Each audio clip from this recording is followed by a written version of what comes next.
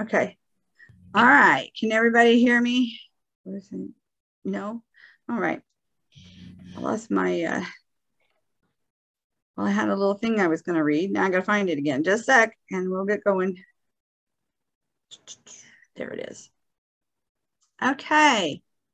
Ready? That's it. Good evening and welcome to the Tri-State Genealogical Society's meeting of May 2022. Just wanted to announce that we are in partnership with the Willard Library here in Evansville. That's our local genealogical library. And they've helped promote this tonight. I also want to let everyone know that our members or wannabe members, we are changing our board this year. And I have a slate of officers that I'm going to read out for the officialness of it. And then we'll get going. So thanks to our hard work of our nominating committee chair, also known as Barb Manzi, I am presenting the following slate of officers for board approval, which the board has already approved them. So I'm just for president, Barb Manzi. We have a vacant spot for vice president, if anyone's interested. Treasurer Ted Miller, and he will also cover membership chair. Recording secretary Kim Van Vorst. IT coordinator Cassidy Cobb. Program chair will also be Barb Manzi and myself. And then we have board member Jane Saltzman and board member Vanetta McDowell. And that was just for the record. If anybody has any questions or comments or wants to join in, just email me at president.tsgs@gmail.com. Also, you can go to tsgspadawill.com. And you can see what all we have available for the public and for our members only. Tonight's program, as you all know, if you checked in last month, we did a beginning DNA with Patti Gillespie. And here she is again tonight to do intermediate. And I'm just going to go ahead and tune myself out and turn it over to Okay.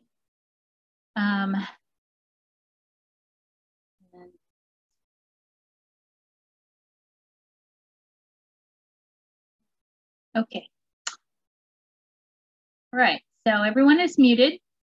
Just want to remind all who are getting a handout that I do recommend that you print it out in color, if at all possible. It helps make understanding them even more effective.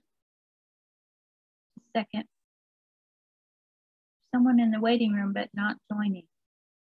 Okay, so we'll just go ahead and get started. Today's meeting is going to be a little bit longer. I understood that there were some who were joining that that weren't here last month, and different levels of understanding. So we're going to be doing a little bit of review with some other incorporation. I think it'll make sense to everybody. Something weird going on here. I have someone in the waiting room who's struggling with this. But I'm going to go ahead and we'll get started. I'll see what I can do later. Okay, so then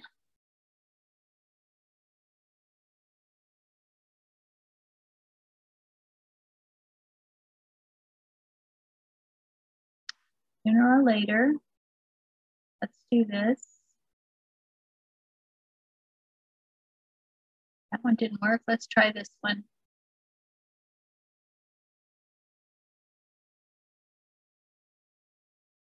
All right. There we go. No, we skipped a screen, didn't we? There we go. All right, so I've got my ancestry report, my ancestry DNA report. And we are going to look at evaluating our test results for connection. There's an echo, so somebody else is on. Okay.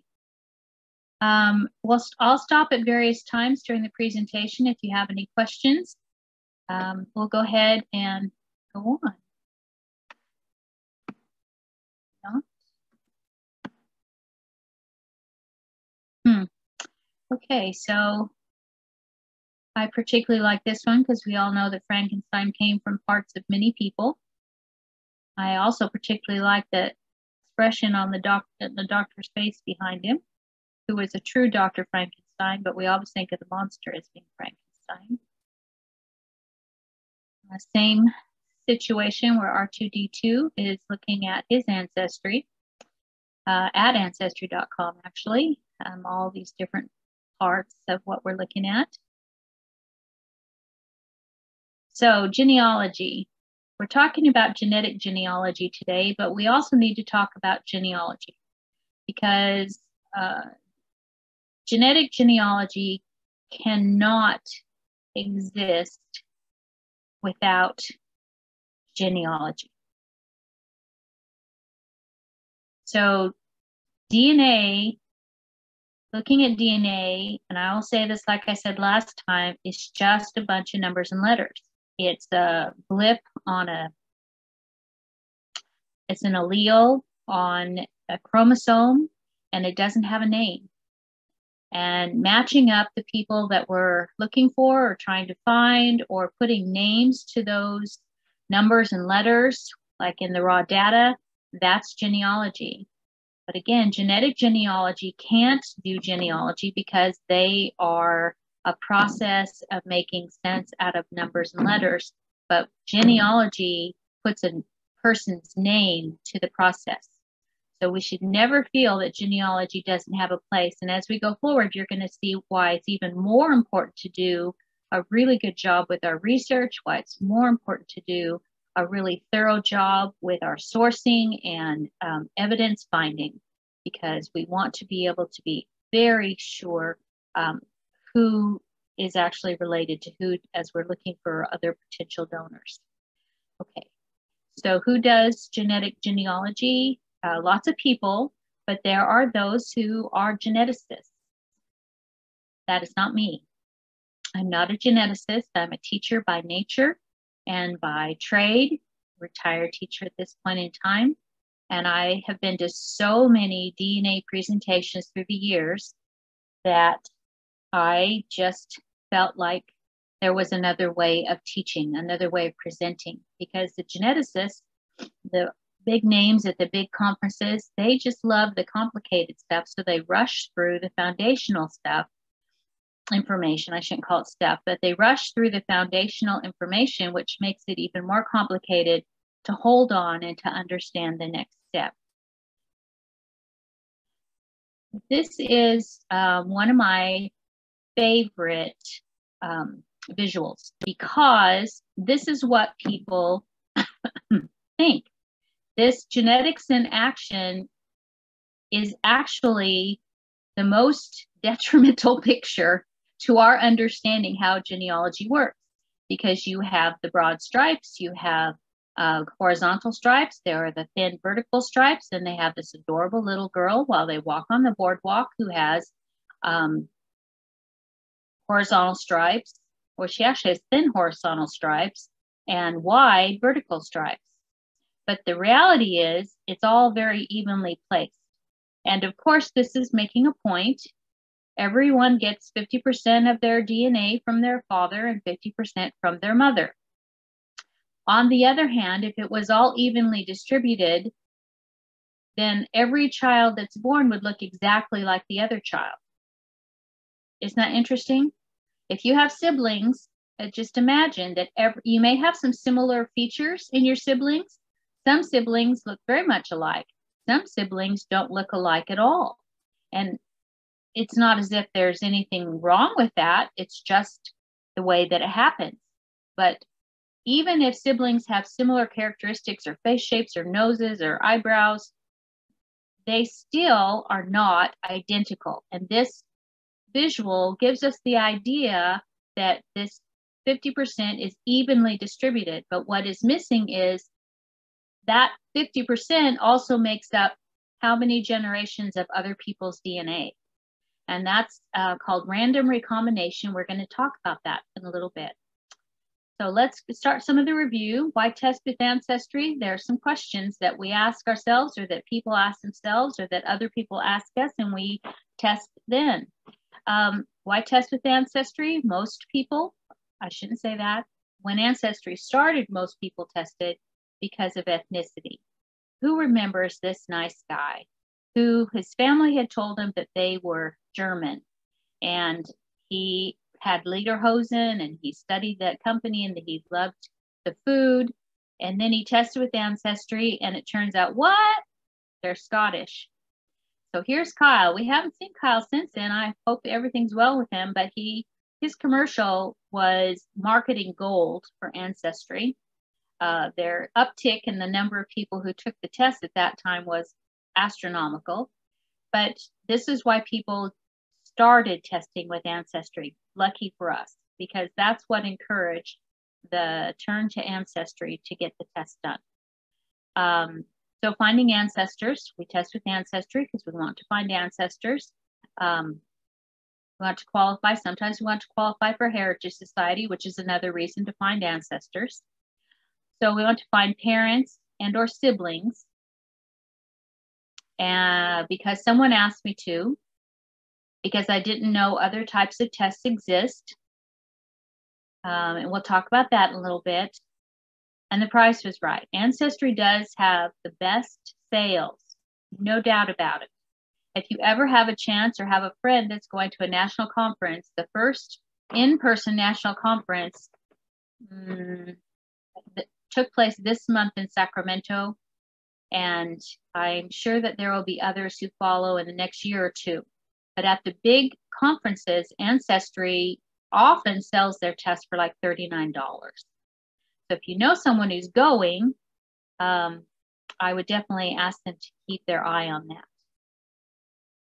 Okay, so let's take a look at this. One of the reasons that we test, if we're looking for ancestors, we want to test with people with a company that has a large database. It's like if we go fishing, do we want to go fishing in a place where there's only 1 or 2 fish or 10 fish? Or do we want to fish in a place where our chances of catching a fish are much better? And that's what's called the pond. And autosomal DNA is what this technical name for what Ancestry sells. That's what their test is an autosomal DNA test. But other companies also sell autosomal tests. And this chart was just updated by Leah Larkin, who is, I just forgot, she's a DNA something, just went blank, sorry. But she's done a wonderful job with charting everything out. So you can see the colors up here in the key, and the colors, of course, match this. And Ancestry's at the top here, and you can see that they're up here and over here. So they've got over 20 million tests. Now, that's 20 million tests that have been sold. That doesn't mean that 20 million people have actually used the test. On the other hand, who's going to quibble by, even if it's a few thousand, who's going to quibble? They are far and above. Here's 23andMe. They are the next test to go. And you can see that they are about 12 million. So halfway behind Ancestry. So if we're looking to match ancestors within the autosomal timeline, then definitely Ancestry is a good place to go. Plus, you can download it and send it other places, and we'll talk about that later. Oh, that didn't. Understanding the ATDNA test. ATDNA is the name of one test. There are several tests, several big tests, but this is the most popular test, and people call it the Ancestry test. But just as you heard before, it's an ATDNA test, which is short for autosomal. Autosomal is part of the 22 genes, chromosomes. There are 2 sex genes, according whether we're male or female, but they're separate. And there are actually X genes. There are actually X that it can be tested. So autosomal are those 22 chromosomes that make up that gene. So also known as ATDNA. So when I throw around ATDNA, autosomal will be helpful. All right. it shows us the ethnicity of both our father and mother's line. Father and mother's line, both at the same time. And in fact, we'll take a tiny peek at what Ancestry has now done with our autosomal in terms of our parents. This ethnicity defines a haplogroup, which gives us a certain place on the earth where we came from and where we're headed, where we settled, the very ancient kind of identification. Think of haplogroup as a happy group. That's easier to remember that word. Also, remember, if you don't know, you now know that the autosomal test is the least reliable test. It's I don't know how to define that any further, but all the experts in the field will tell us. And Ancestry's test is the most least reliable. Does that make sense? Of the other tests. And we had a long discussion on that last time, and we won't be doing that today, but it all has to do with their algorithms, which they keep tightening up and tightening up and tightening up. And I know the professional genetic genealogists are really happy with the direction that Ancestry is taking. Also, it goes 5 to 7. It will reveal 5 to 7 generations of DNA. So you have to kind of figure too, I'm looking for someone who's how many generations away? They might be, if you just kind of take 25 years, kind of work with that, you get 4 per 100. So you could be looking in the 1700s for someone who's the 9th generation away, and you'll realize that that isn't going to work. And even so, the 7th generation might be 8, might be 9, but it really starts to peter out, and it's not as strong as it is in the 5 to 7. So if we're looking for family, one of the things we need to know is to continue to come up with a way of saying, what is it that I'm looking for? And then creating the process to find out that information. Okay, so what companies sell ATDNA tests? 23andMe, MyHeritage, Family Tree DNA, Living DNA, which for those of you that are unaware, this is a wonderful company that's come up in England. They do almost like a tester test, a partial test, but they do an ATDNA test. The best part about them is that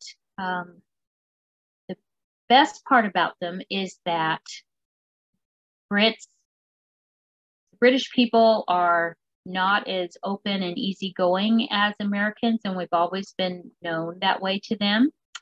You know, us colonists, we're just really something else.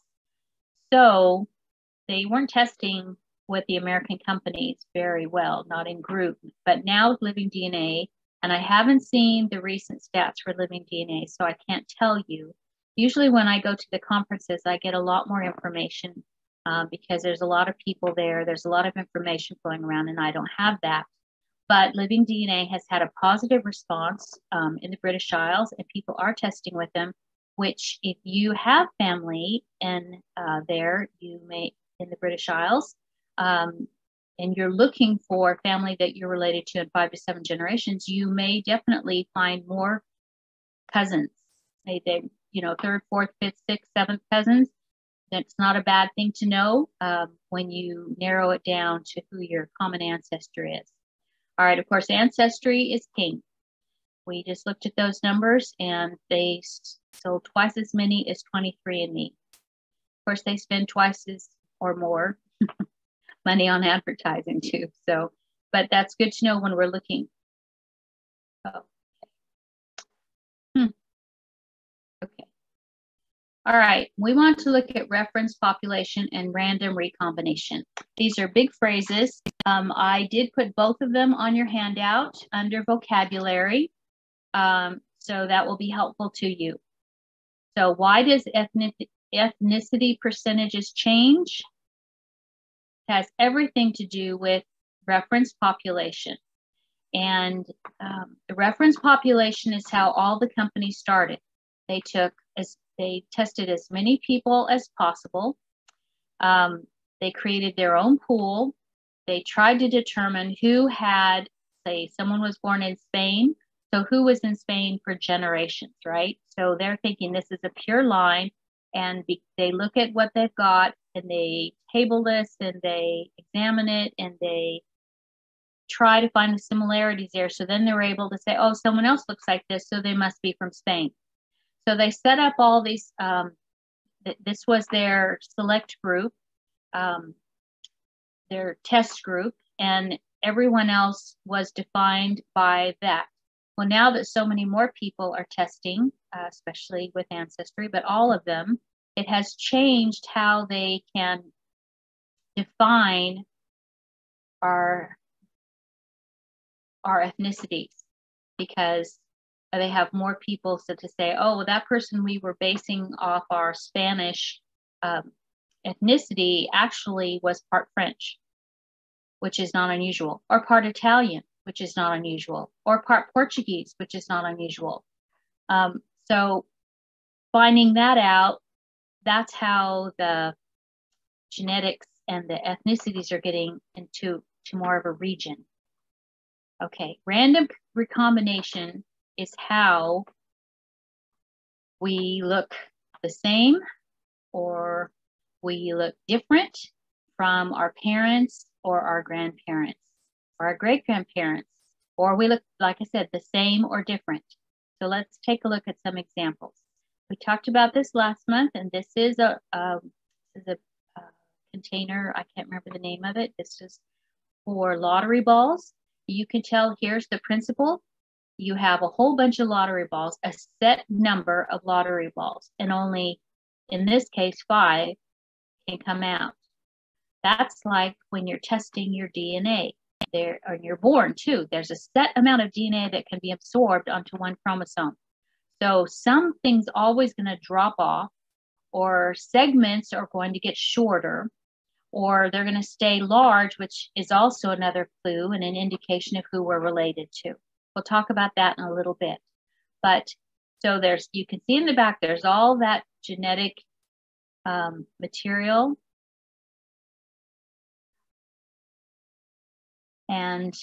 But only a certain amount is coming out. And that is how each of us are created. So you've got your random recombination. Let's see another example. If someone says, can you give me change for $1?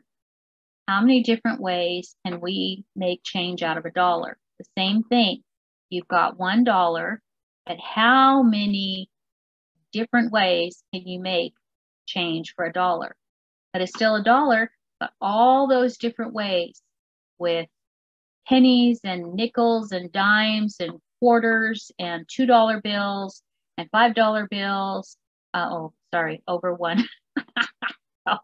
You know, how many pennies, nickels, dimes, and quarters, and what percentage are you going to get out of the dollar? So I want you to think about that. Random recombination. Okay, here's another one. Here's a bingo container. You can see the G and the O and the I and the numbers.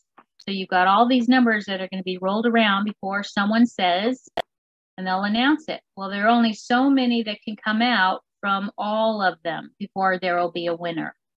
So there's a world of DNA out there before we're created. The sperm and the egg have generations of data in them. They combine to make a child. And then at that moment of creation, there's the beginning of this random recombination at that very moment. A random recombination. Let's take a look at this picture. The one I like the most is, see how that little boy on the left, his toe actually kind of goes in a little bit on his right leg. Well, you can see the great-grandson, or a grandson. I've got this far in the way and I can't really see. You can see how his foot turns in just that little bit too. Of course, they look pretty similar. Haircuts, you know, they hands in the pockets, but there's 2 generations separating them. Well, because that's random recombination. He's still got 50% of his dad, but he probably got a lot of DNA of his grandfather from his father that was in his father, and his father gave it to him. Okay. Now here is a good example of two children, brother and sister. And yes, this does happen. And we know now that there's a phrase called passing, that because of the children of relationships between ethnicities, between owners or masters or other circumstances, there were children that were born of parents, one black and one white. Well, sometimes they recombine, random recombination, they recombine. So one sibling could actually get enough of their ethnicity from their black parent, and one could get more from their white. And oftentimes the child of black family who looked light and or white, if we want to use that term, would do something that's called passing, and they would leave the area, which usually was the South. They would go north and recreate a new life for themselves. They didn't have to go through the same kind of lifestyle, the same kind of challenges that their siblings and their parents went through, which creates a whole nother societal statement. But you can see here, these are two children, they're brother and sister, and it's all because of random recombination. I hope this is helping. Now, let's take a look at the autosomal, which is another name for ATDNA that we talked about. This is the ancestry test. And if we start down here, there we go. If you look at these, both the brother and sister, here's their parents. And if you look at the colors, they don't have the same colors, do they? Well, this one looks similar to this one, but it's not. So let's just say you have yellow and green here. Well, you have teal and blue here, not green. And there's no yellow and there's no orange. But they come together, and now the children have those four colors and different amounts. So this daughter got a big chunk of orange DNA from her father, who has a big chunk of orange DNA. But look how far back it goes. There's the orange person. So 1, 2, 3, 4, 5. 5 generations back, she's carrying, now see, big chunk of orange, huge piece of it, and then here's that.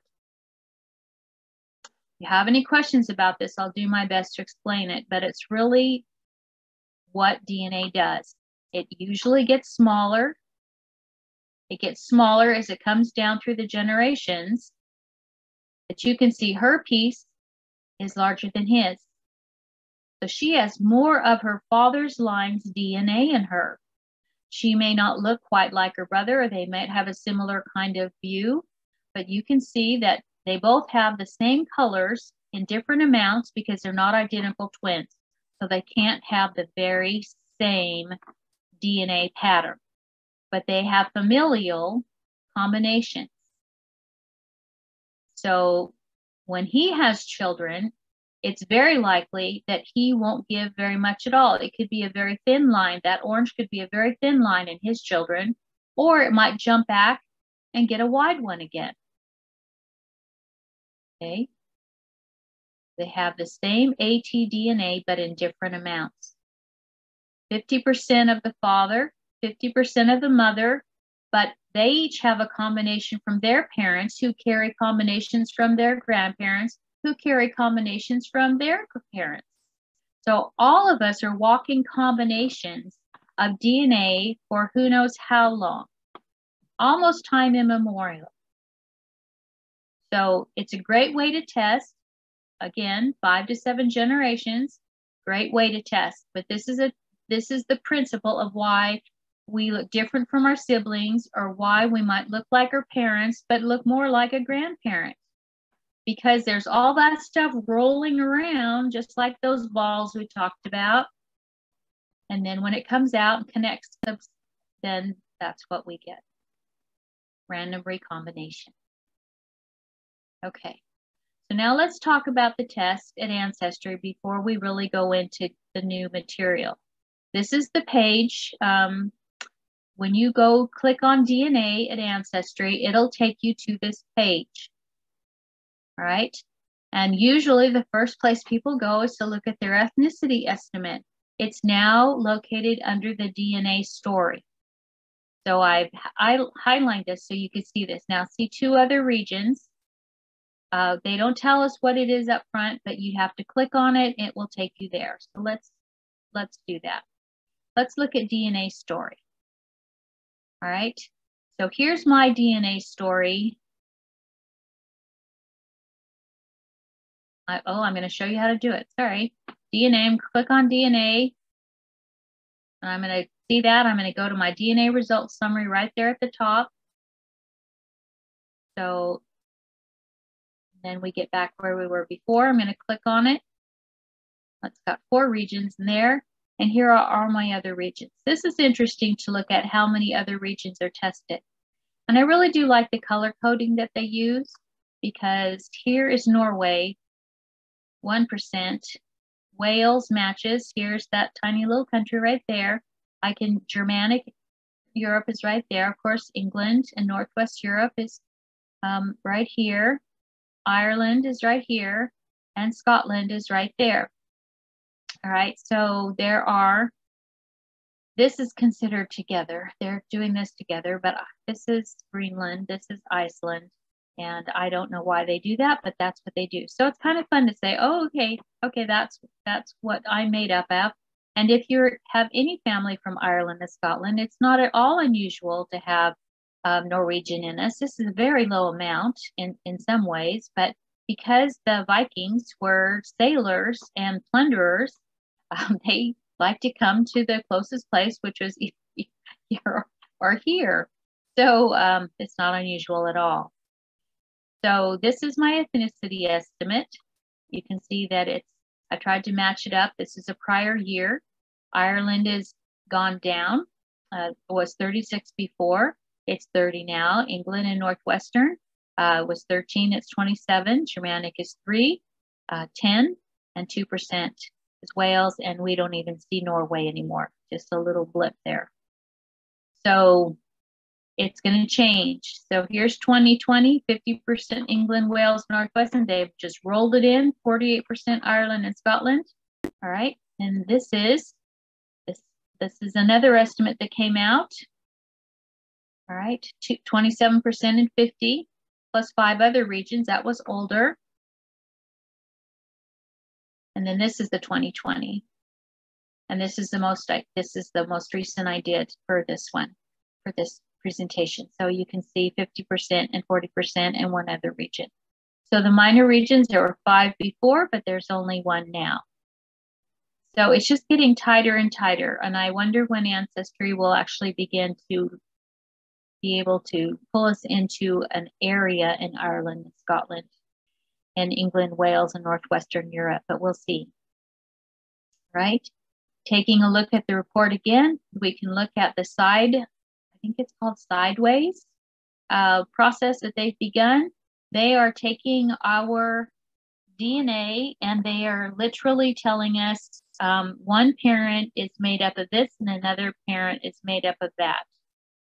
Now I know my grandfather's lineage was straight from Scotland, and my grandmother's lineage was straight from Ireland. Her family was in the U.S. much, much longer than my grandfather. Now, my mother, of course, is a combination of the 2 of them. But I got a really big chunk here of both. So Irish and Scottish, and but it's just kind of interesting to look at that and see that. So we have this tiny little bit here. Here's Norway that we looked at earlier. Here's Wales right here.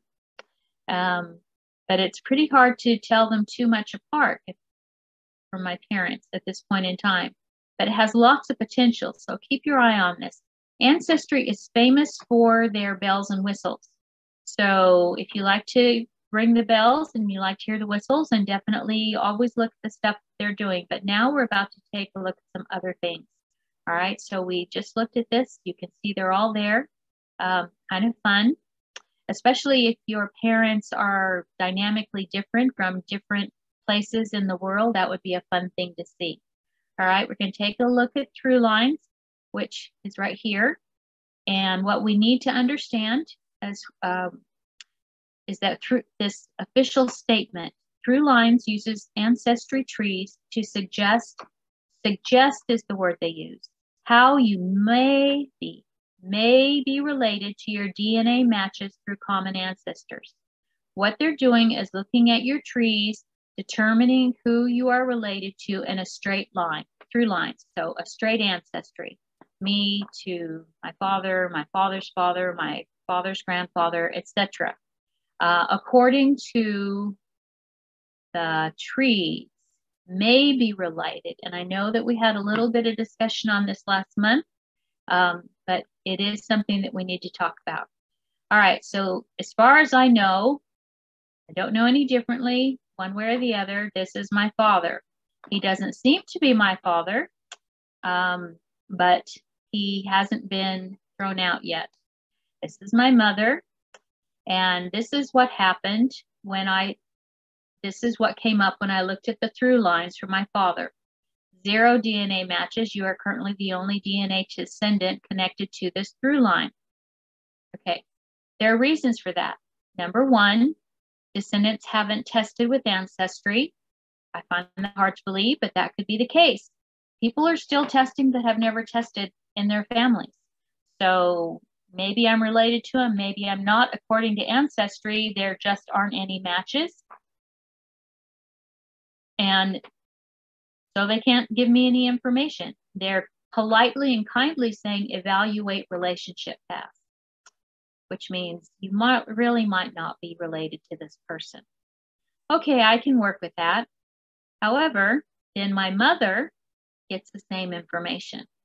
Now, I'm definitely my mother's daughter. You can see that in our appearance and life story, and apparently there's not any DNA here to prove that. So that makes me think, well, maybe I am related to my father if this is what comes up for my mother. So you can see that there is some confusion here. Last time I also showed a slide where my tree says that this is my father, and his grandfather is listed as my great-grandfather, because that's what my tree says. Notice up here too, these through lines are generated using DNA results that are linked to the tree. But they're not using DNA results, they're just saying they have no DNA results. Okay, if they have no DNA results, how did they even know to put that in the other slide? All right, so here's the most important one, DNA matches. All right, let's look at DNA matches. This is the most important part if you're trying to use DNA to find other family members or find ancestors. So here is my DNA results. Notice that I am separated. Close family, there's one person. Second cousin, I have several of those. 2 of them do not have trees. This close family has a very large tree. This one only has 3 people in their tree. Now I can add myself to their group so that I can communicate with them more effectively. Another thing about Ancestry, they don't share your email address. All communication has to be done through Ancestry. In order to do that, that's great, you can do that, but not everybody is an avid genealogist. Not everyone comes and checks their messages that they might have received. So it is a little bit more offish to try, and more difficult trying to contact someone who is on Ancestry that we may be related to but doesn't check their messages very often. A lot of us wish they would change that. All right, so here's my close family. Let's take a look at that situation. Right here, I've got 1,871 centimorgans. That's what CM stands for. I did put that on your list so that becomes part of your vocabulary across 36 segments. The more centimorgans you have and the more segments you have indicates the closer the individual is to you in a relationship, in a genetic relationship. Okay, so let's take a look at that. I click on that, and the same thing is repeated. Unweighted share DNA. We're not sure why it's not weighted, but the longest segment is 167 centimorgans. Now we're going to look at some segments later, but a long segment is just like that orange that we talked about in the daughter. What a big chunk she had. Well, she's going to have a long segment of her grandfather's orange. Her father had a little bit, but I'd be willing to bet combined with the grandfather, she got more and she passed it on. So we have quite a relationship, but they're not going to say anything else except that close family relationship means that I could be related to parent, grandparent, grandchild, half sibling, aunt, uncle, niece, nephew. Okay, couldn't get more vague than that. You'll see when we look at 23andMe that they are very specific on how that works. But those of you that have your handouts can jump to the end of the story by turning to one of the charts that I've sent you and find about 1,871 centimorgans. And that will give you the clue of how she is to me, what her relationship is. All right.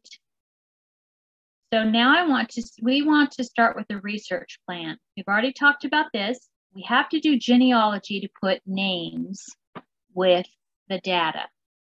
It's the only way. So I know I have a relationship with someone who with 1,871 centimorgans. And in order to find out who she is, of course, her name's there, so it's not quite the same thing. I need to know her name. We know we have a relationship. Now we have to discuss where that relationship came from if that's not available at the time. All right. So we're going to create a research plan. And honestly, this is the very best way if you're trying to find family or you're trying to find ancestors is using a plan. You want to formulate the research question. We're going to look at that in a minute. You want to collect evidence. Evidence in DNA is going to be more than just the centimorgans and the segment. It's also going to be looking for people, other people that have that same segment, seeing where they live, creating conversations, placing them geographically in an area. And if you have something like you're trying to find parents or a sibling, then you want to be able to see where people were close enough to have made contact for children, for further relationships to have occurred. So collect the evidence, analyze the evidence, create a hypothesis. Does this sound familiar? Kind of like college science or high school college science classes. Create a theory. Yes, I think I'm related to, or I am not related, and then proof. Okay, there is proof in the DNA. And if the proof isn't found, then what do? We reformulate the research question, we collect more evidence, reanalyze the evidence, create the new hypothesis, create a new theory, and still we're looking for proof.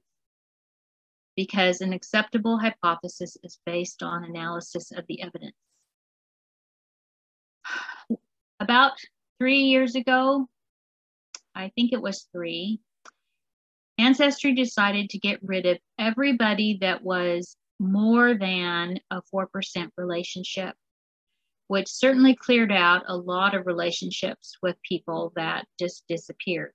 They weren't very close. On the other hand, they also eliminated a lot of clues. So remember that when we get to a chart, like right here. Here is a chart. This is Blaine Bettinger's chart. I actually contacted him for permission. It showed up on Facebook. I haven't heard from him, so if he says no, then I'll have to remove this from the presentation.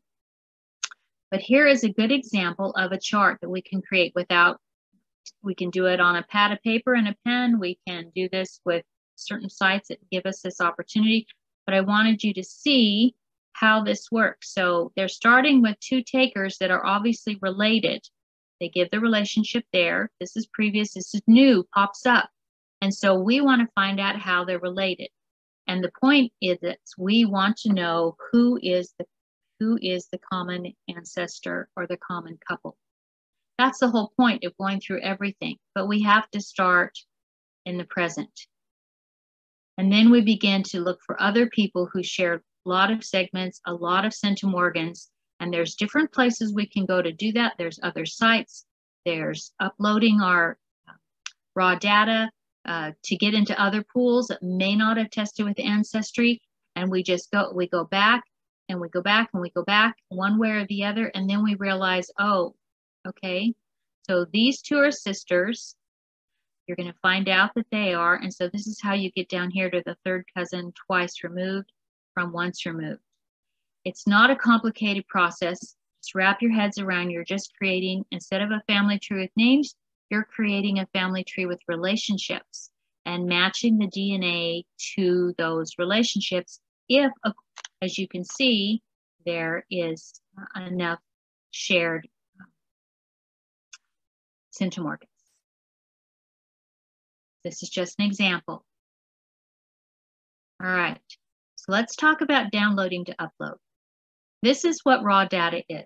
When we want to download our raw data from where we've tested, this is what it looks like. When raw data, when people realized they could download raw data, there was a lot of talk and a lot of opinions and a lot of scare tactics about what raw data is. But this is just what you get. Here's the chromosome. Which chromosome? There's 22 chromosomes. The position on the chromosome. Which allele are they on? A, B, C, G, and we have certain letters that are attached to, not B usually,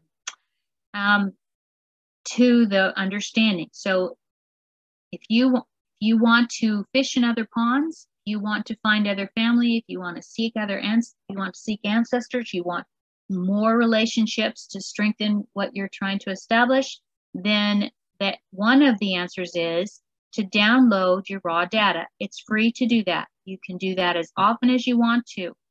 All right, here is me, and we're going to talk about how to do that. You're going to go to settings when you're in the DNA part. Right?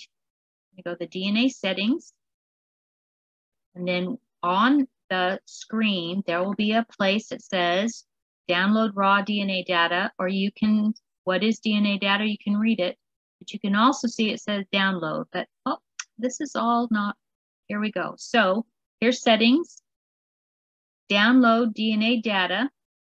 So we're going to click on download. You can see by the print, that's a hot link. So this is what we're going to do. And this is what it looks like. It's a zip file. It will always come with the date. Last month I showed them 2. This month I'm showing you 3 because I just wanted to see if it still worked the same, and it did. So I've downloaded it 3 different times. It's the same DNA. It's the same numbers and letters every time. They're just evaluating it differently with the pool that they compare it to. Okay. Now here are the major DNA companies. You can download the raw data. Yes, all of them will allow you to download your raw data, which they should because it's your DNA and you paid to have it tested. So the one thing you get besides you should have access to, the one thing you should have access to is your own DNA data, your raw data. So yes, they all do. No matter where you've tested, you have access to download your raw data. Now, will Ancestry allow you to upload raw data? No, they don't. You can download it, but they won't take outside raw data. Family Tree will, MyHeritage will, Living DNA will, and 22andMe will not allow you. So the 2 biggest companies, Ancestry's #1 in sales, 22andMe is the second in sales, and they do not allow foreign DNA in their system, which is a pity. But 22andMe has a really checkered history when it comes to DNA. First they had trees, then they eliminated all their trees. First they did other testing, then they eliminated other testing. Then they decided they were just going to be a medical company and their profits just went to the basement. So then they decided to come back and be a DNA testing company and offer the health test. So they've been a little confused according to their board of directors and their their goals, but they are here now and they still will not allow you to upload your raw data. Download your own, but you can't upload from anywhere else.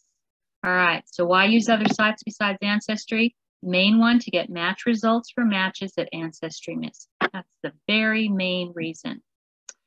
Now, to compare your cousins with each other, there is no tool on Ancestry at this time that allows you to look side by side at someone else's DNA. Ancestry doesn't do that, but the other companies do.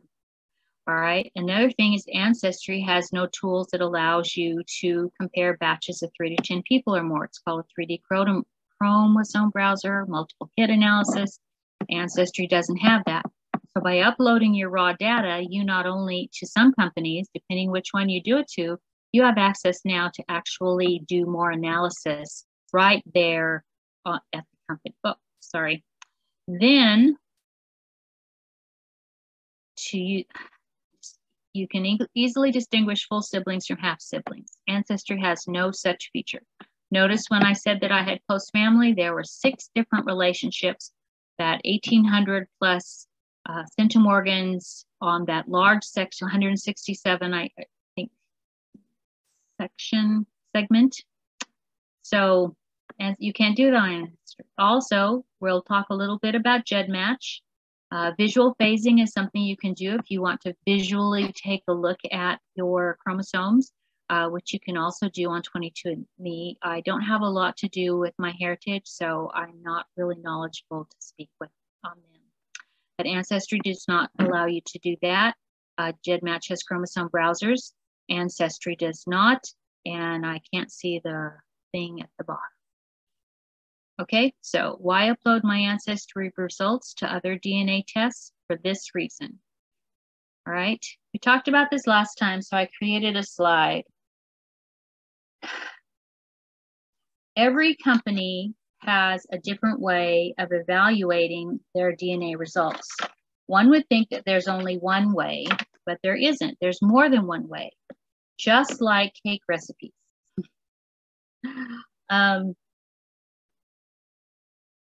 Cake recipes from these 3 companies that I'm going to show you have been around for 100 years. And they actually have patents and they're trademark registered and they guard their secrets very well. It's vanilla cake. You wouldn't think much about vanilla cake, but this is a very guarded secret because they have a specific recipe to make this flavor. Some vanillas use a little lemon in it to give it a little different flavor. Some use a lot more vanilla. Some do whatever they do to make it not quite the same thing as the other person. So here's Pillsbury and here's Duncan Hines, all vanillas. French vanilla is a little out there, but I couldn't find just a Duncan Hines regular one. But here are companies that have always sold vanilla. Yet, they're all vanilla, yet they're all different. All the DNA companies use an algorithm that are basically the same, but still do things a little bit differently. So if I want to test for Native American, I know that I will test with 23andMe because they are the ones that have done something to their recipe, also known as algorithm, that they are able to identify that a little more clearly than any of the others. If I'm looking for Sephardic Jews, I will want to go to Family Tree and Me because they have been able to determine the gene that was developed through the centuries in the Sephardic Jews. If I'm looking for, and I forgot the other term, please, I'm so sorry. There's another Jewish group, then I would go to, not Family Tree and Me, 23andMe, who are also very good at determining them.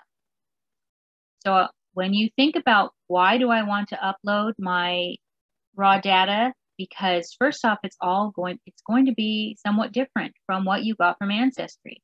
Ancestry is king in terms of sales. They're not always king in terms of ethnic analysis. So if you're just interested in ethnicity, it's very interesting. At the same time, you're also going to find other people that you may have a relationship with, means that you have common ancestors together by going to other companies. So here is my first year, right? You can see that you already saw that it was Ireland and Western Europe, Great Britain. And then here's first one right here, and it was still here the second time the changes were made in 219. This is 218, by the way, 219.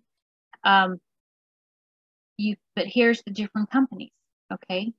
Ancestry said this, but 23andMe didn't. But they did say a little bit of this. Iberian Peninsula, which is Spain and Portugal. Italy and Greece, they're there. And 219, Ancestry says, no, I don't think so. But 23andMe still says that I have family in these places. Having someone at Caucasus was cool, or Finland or Russia, but it's over here, FTDNA. All right, here's the last one.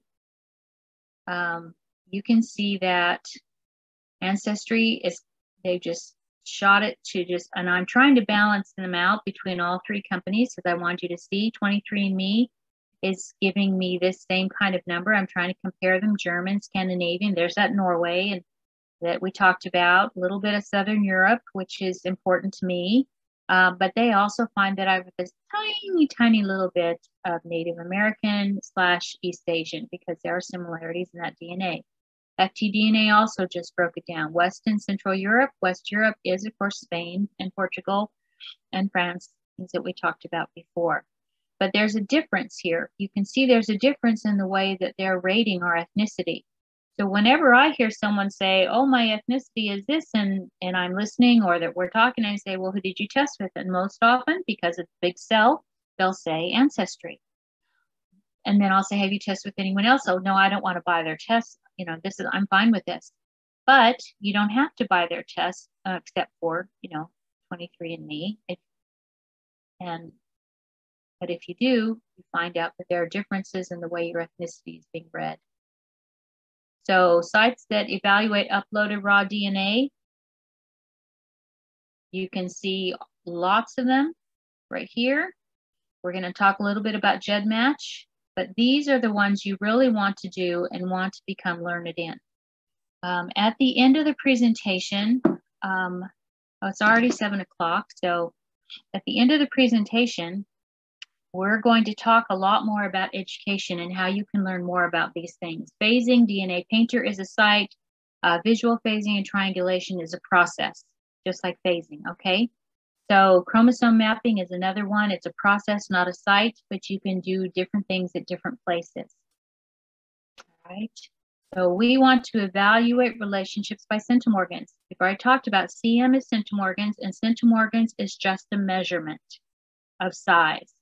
Like 1 inch is different than 2 inches, is different than 3 inches, but they're all inches and they're all measurements. Centimorgans is a genetic measurement. It's not complicated, and the more we have, remember what I said, the more centimorgans we have, and the more segments we have, the closer the relationship will be, and vice versa. So, but sometimes we need those people that have less of a relationship because we realize our common ancestor is a little bit further away, a little bit further down the path. So we talked about my family, my close family. All right, so here we get 1871, 36 segments. And so if we look here, 1831, but it's average 1700. So we have to be generous with this. Now, that brings me to your handout. If you have your handout in front of you, you can see that there's a chart by Lost Shoebox that's on the screen. It's also in your handout that gives you the relationship, the average shared centimorgan, and the approximate percentages, because 23andMe uses percentages and not centimorgans. Just FYI. So you've got another chart in there, and all charts now use percentages and centimorgans. If you turn the page, the Shared CM project, and the newest one was done in March 2020. It was updated by Blaine Bettinger, the famous Blaine Bettinger.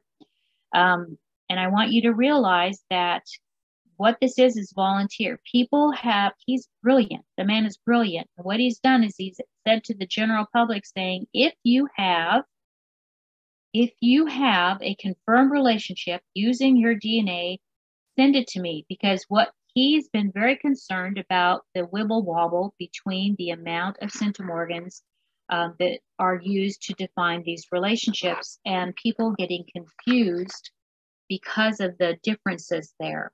So he's created a new chart and a new way according to those people that the relationships in to determine how many does it take.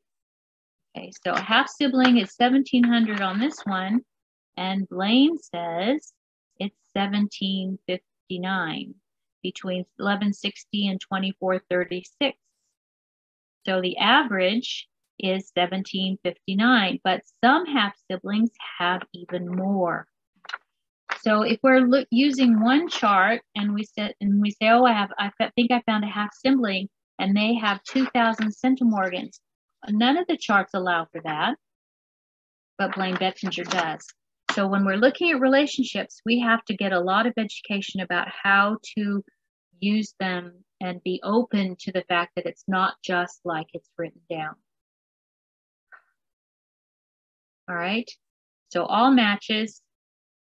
I'm going to look at all my shared DNA at 23andMe, and here is that individual that I said that I have 1,800 some odd centimorgans and 36 shared segments. The purple is all of, this is what you can do when you compare on 23andMe. All of this is we have the same. We share all of this.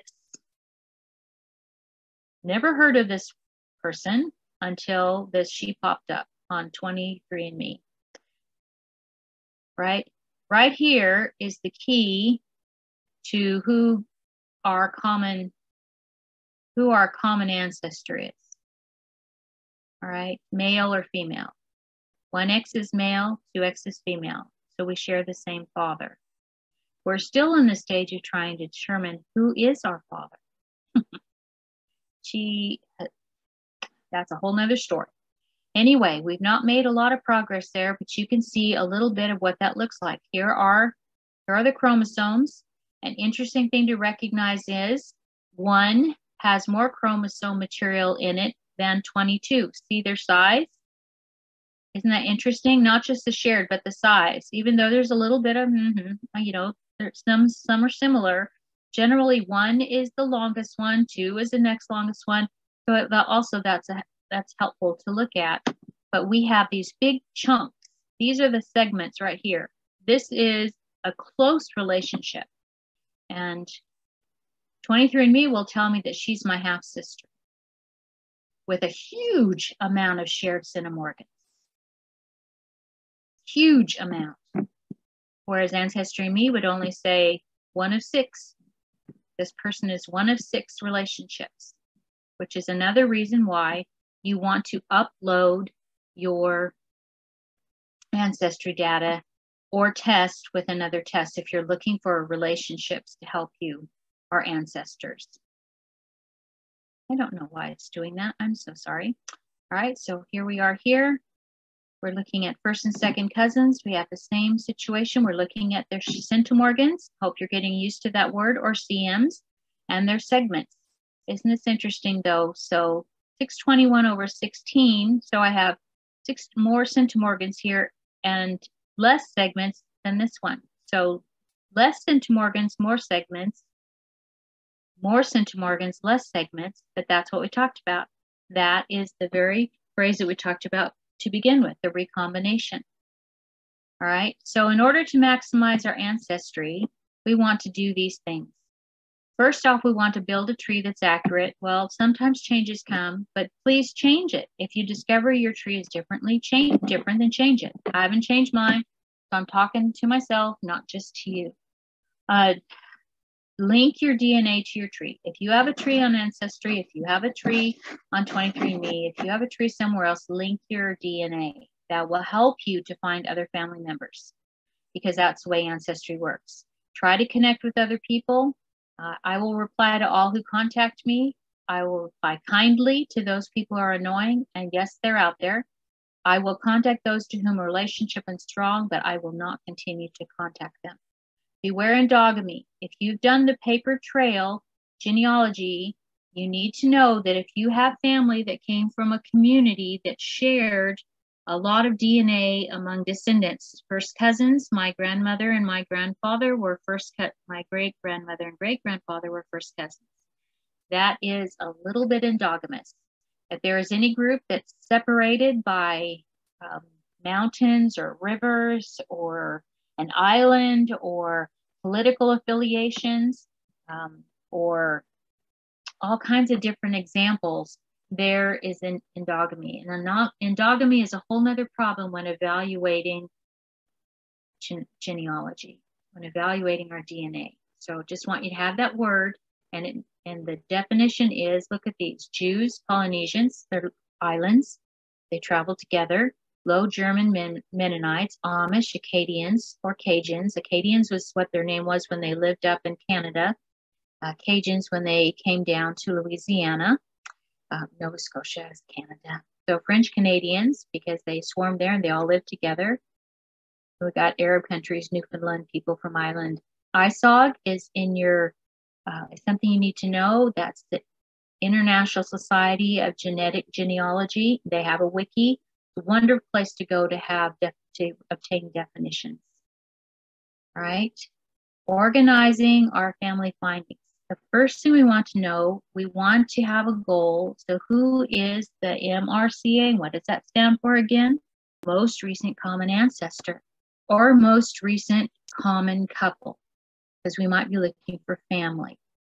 We might be looking for not just one person, but their spouse or the father or mother. So here's another tree that you can kind of gift. Here's myself, my half sister, parent. And I can't do that until I can verify my parent. All right. GEDmatch, same things we looked at before. It's a great place to collaborate, and it is free. There are some services that charge $10 a month, so go wild for a month. It's only $10. It's a great place to upload. We do need to appreciate there is a login and a password required. It's a very stripped down kind of site, but their tools are amazing. Either free or $10 for the month. Now, there have been some changes there because of the scandal that occurred a few years ago about how the data was shared with law enforcement agencies, and you will also be asked to sign a waiver. If you don't agree with that, you won't be allowed to become a member of GEDmatch. If you do sign the waiver, then be aware that your DNA could be the source of breaking a cold case or identifying a killer who went free. And I'm okay with that. Not everybody is, and you don't have to be, but just be aware. Okay? All right. So you can accept, reject, or decide later. Reject, you don't get to be a member of GEDmatch. Decide later, you don't get to be a member of GEDmatch. So it all works out that way. You get assigned a kit number and write it down somewhere where you don't forget it. These are the different kits. These are all, in the old days, they used to give A for ancestor kits, M for 23andMe. I think that's right. Yep. Oh, good. That was a test and I passed. Yay. So you can see that they did that. They no longer do it this way. I don't know why. So here's my husband's results, my results, and a woman that I thought was my half-sister from one father. Family trees. I did upload my family tree. You can say this at one point in time, you could say, no, the police can't use it. Now, of course, you can't even join. You don't have the option. So you upload your information by GEDcom. GEDcom is like a taxi. We're taking your information and transporting it from one place to another. It's very easy. So download your GEDcom file if you have a tree and use with your DNA, and then you send it there. Okay, GEDcom is not GEDmatch. Okay, two different things. GEDCOM is a taxi. GEDmatch is the site.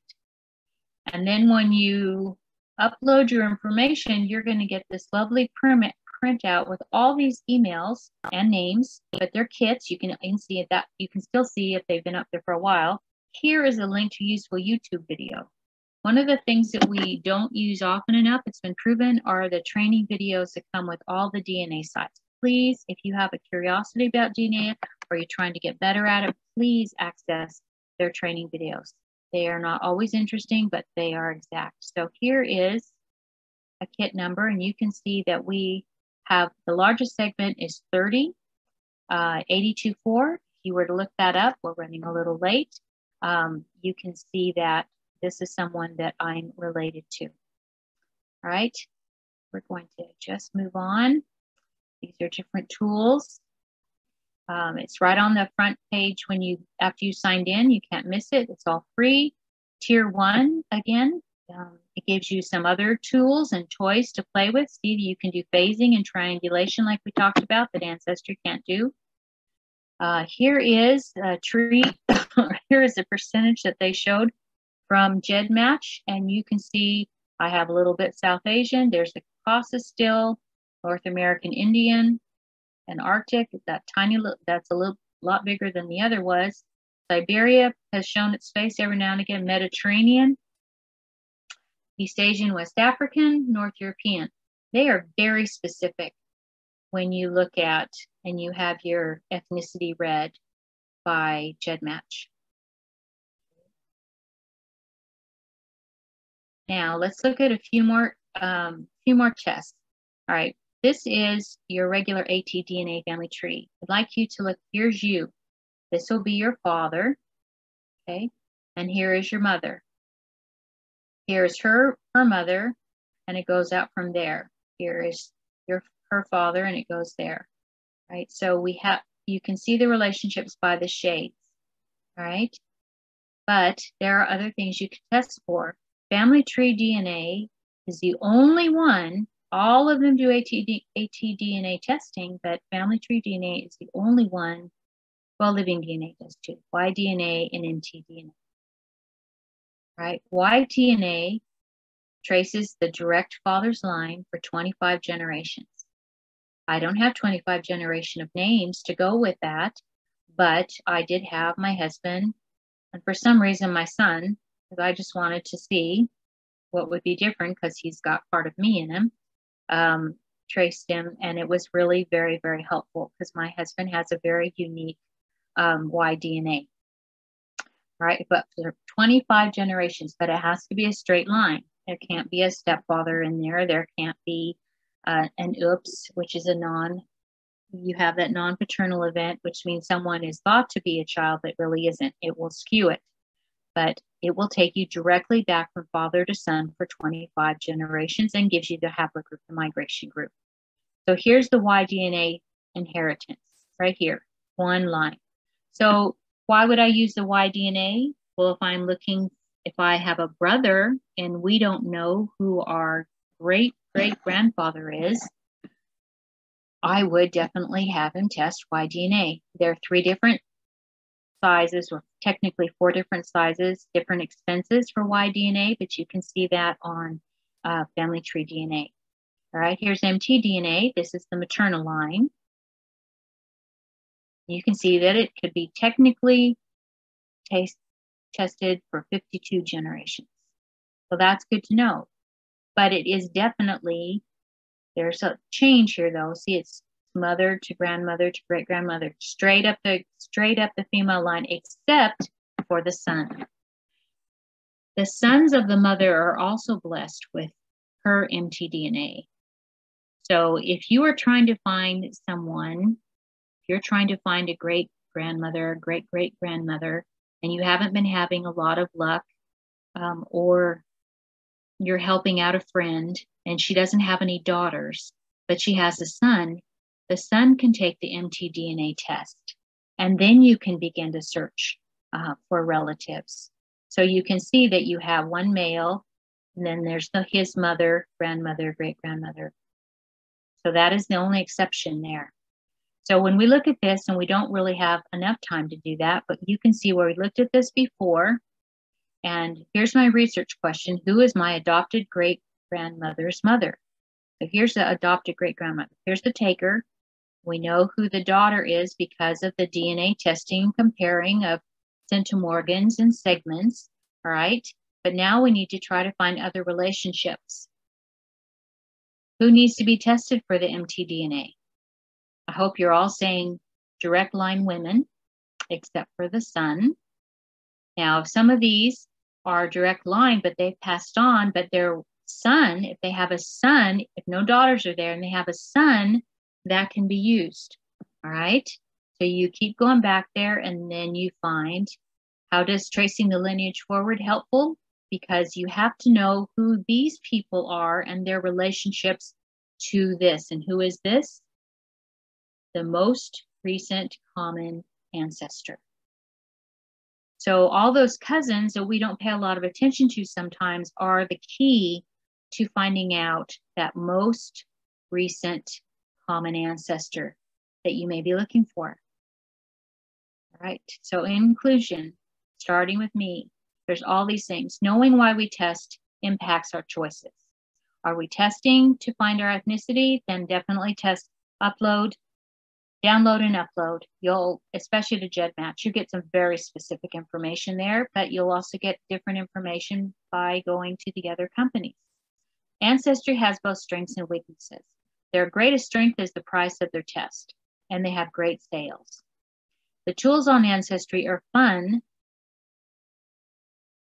and we'd like to say they're for genetic genealogy research, but they hardly are, because they're really based off the trees. And people who don't have trees don't get the same results on any of their tools except for the matches. Okay, having a research plan, what we're trying to do, we're looking for, specifically state, I want to find this ancestor, whether for whatever reason. Then we begin to find people that we're related to, we begin to contact them, we try to talk about shared ancestry, and then we're beginning to understand who they're related to. They may not know who they're related to, but we can figure that out, especially with centimorgans and segments, all right? Downloading is free, we want to do that. Researching beyond ancestry, we want to do that. Centimorgans are the key to evaluating relationships, yes, unless there is endogamy. Again, beware. GEDmatch does what Ancestry doesn't, but some people are not fond of their stance and their choices, but it's a great site if you're good. Learning the principles. Practice on your own DNA evaluating. Come to be very comfortable with the number of centimorgans and that you have with someone else. Look at it, decide it, look at download and upload. I cannot say that enough. So then identify your genetic information. What is your haplogroup? What does that mean? Now then, compare it to someone who's close. Begin to organize your information. Use a table.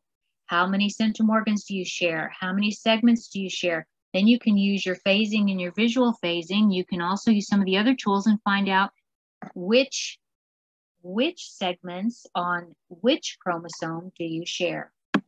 Reference genetics with genealogy. They go hand in hand.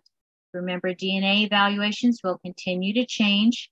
Our results will continue to change. Why? Remember the recipe. The recipe is different from different companies, and also their control group is changing through the years, so that means that they evaluate it differently.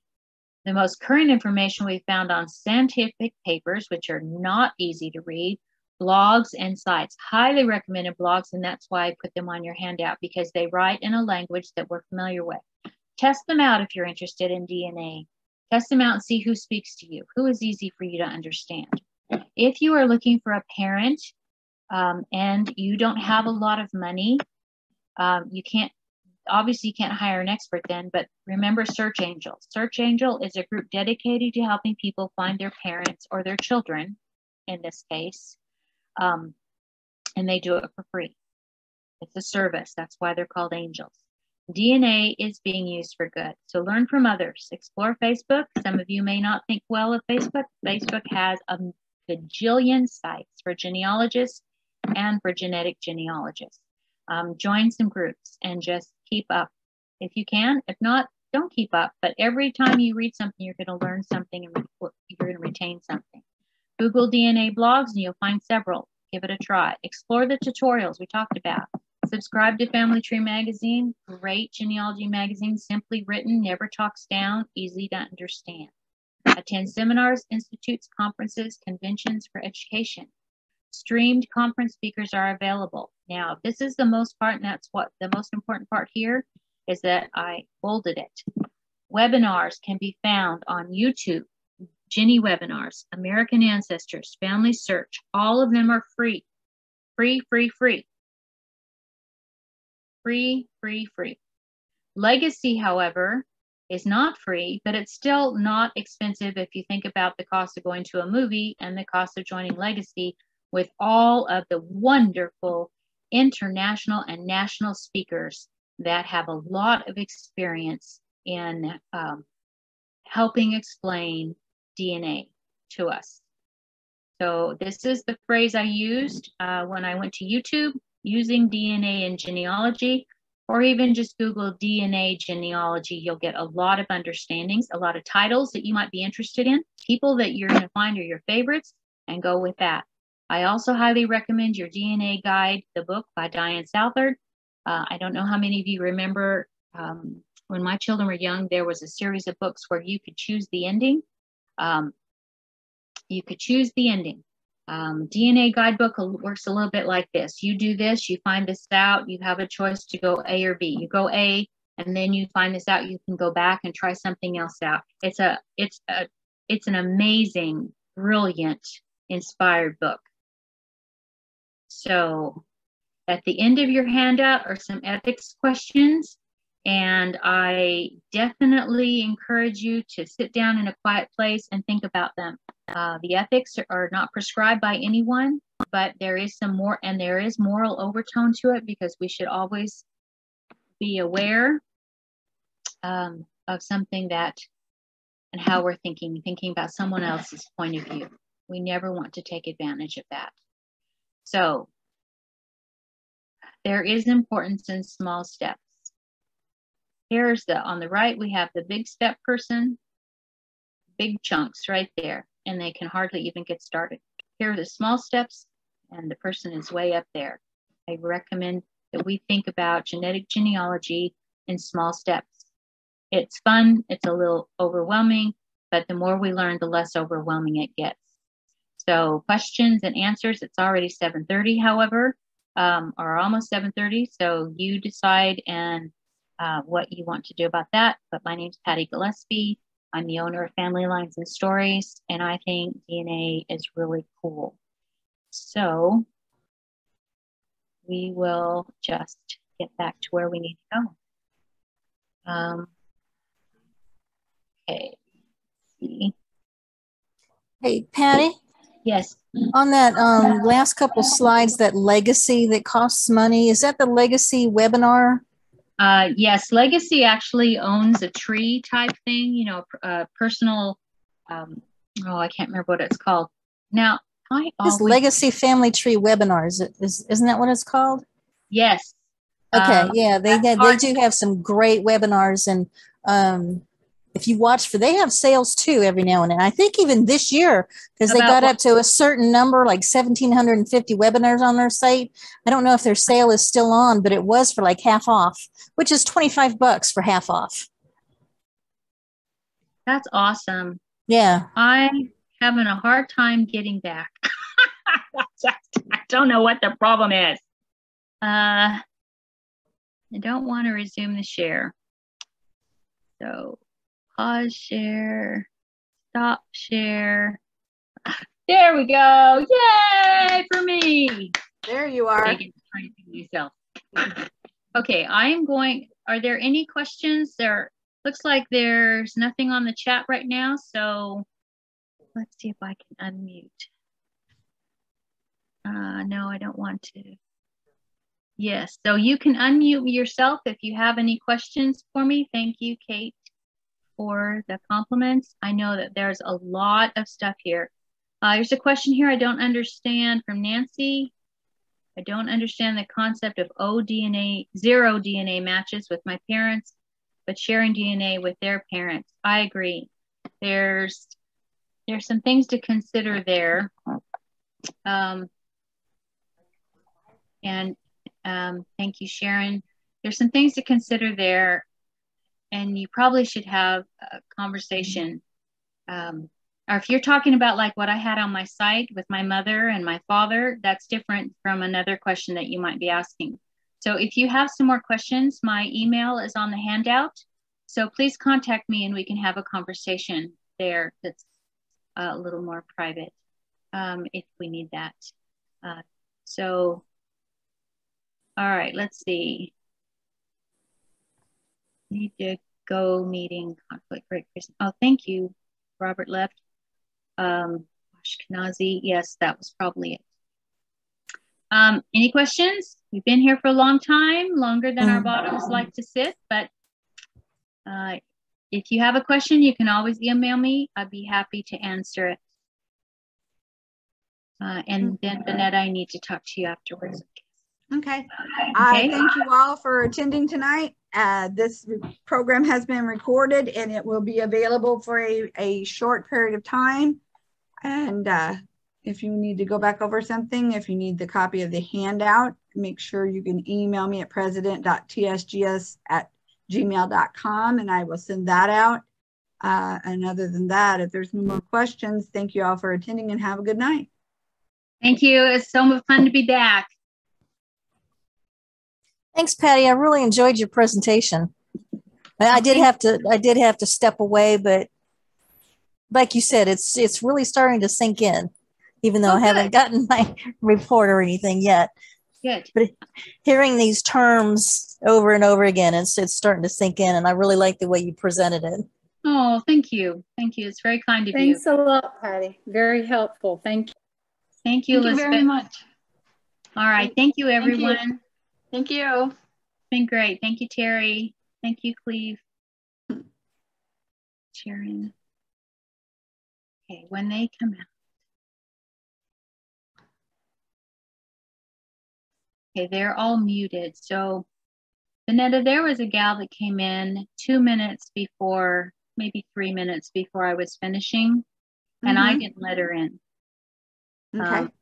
So if you get any blowback from that, I just want you to know about it. But that's okay, because they hopefully will look for it whenever it's time to, or it's up for them to view. So how long do you think it'll take to get that converted, or just when you download it, you're going to email it to me, or how are we doing this? Waiting for you to finish the question. It was a long one. I was, like you said, it was. Okay, this is what happened. I get sent a link. I will send a link to you, and then you can post the link, and then they can access it through Zoom. Okay. I like I said, I spend no time editing. I do not edit. I've never even had anyone ask me to do that before, so that's really interesting.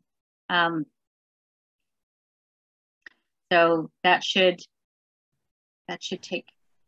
That as soon as when I get the link, and usually it will come tonight. So I have a very long day tomorrow. It might not be until Thursday, because when I walk in Wednesday evening, I'm usually shot, and then I don't do anything except watch TV. All right. Well, if you get it sent to me on Thursday, I probably won't put it up till Friday, because I got a really busy Thursday. Yeah, so see, you totally understand, don't you? Yeah, but that way, if there's anybody still on here listening, they'll understand that it won't be up until Friday then. So that'll be good. All right. Okay, and we'll get that check sent out. All right. Thank you. All right, thank you. Have a good night. You too. Bye.